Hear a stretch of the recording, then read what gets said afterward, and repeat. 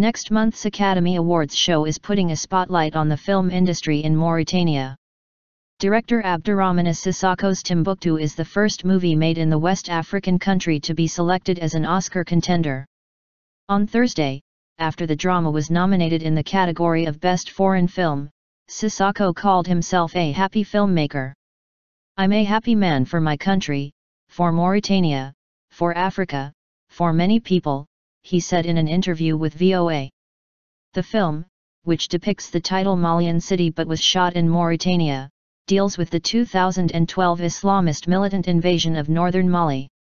It illustrates conflict between the militants and residents in showing a family torn apart by the rise of Islamic fundamentalism. It dramatizes antagonism between Africans and Tuareg Arabs, farmers and fishermen, and friction among different generations. Performers from nearly 30 countries appear in the movie, produced by Sylvie Pialot of France. Timbuktu competes for Best Foreign Film with director Andrei Zvyagintseev's Leviathan, Powell Polakowski's Ida, Zaza Urushad's Tangerines and Damien Zifrin's Wild Tales. The 2015 Academy Awards show is set for February 22 at Los Angeles Dolby Theatre.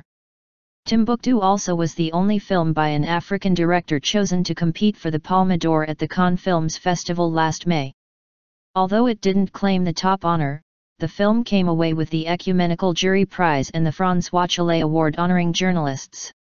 The drama was shown at Nouakchot's 7th Short Film Festival in the Mauritanian capital, organized by the House of Mauritanian Filmmakers.